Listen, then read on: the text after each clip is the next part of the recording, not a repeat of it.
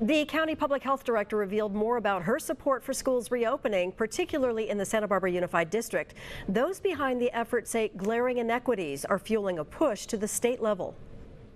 We will be writing a letter of support endorsing Santa Barbara Unified School District to be reopened within the 7 days filing period. Public Health Director Vonde Reynoso is petitioning the state to allow kindergarten through 6th graders back on school campuses in Santa Barbara, despite not yet meeting state criteria. It's novel, it's creative, but I think it is totally needed. Reynoso based the request on science and equity and says this does not apply to all districts within the county. I didn't want to make it a broad because not all schools are ready to reopen, and that's okay. Arguably, one of the more vocal advocates for schools reopening is Bill Eckler, the father of 3 sons. Is it good for the kids? And if the answer is yes, then we should be figuring out ways to do it.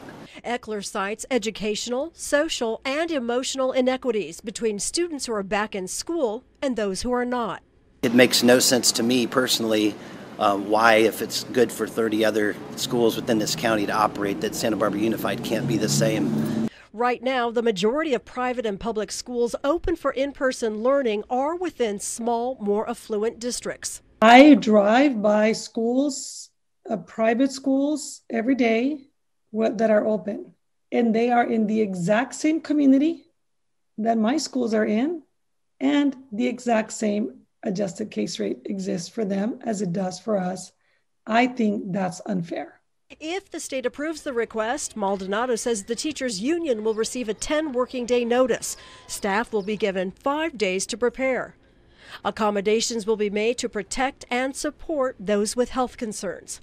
If the state does not grant the request, Reynoso will make a personal appeal.